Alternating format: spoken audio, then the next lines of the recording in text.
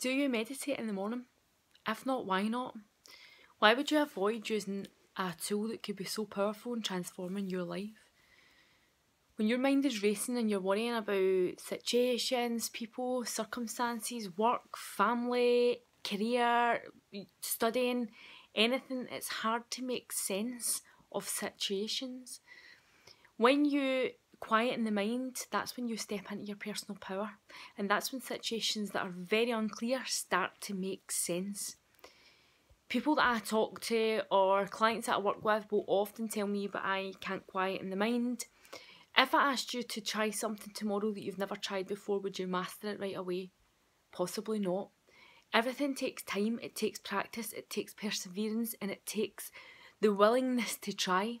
If you want to learn how to step into your personal power, then connect with me, leave me a message under the post or visit my website.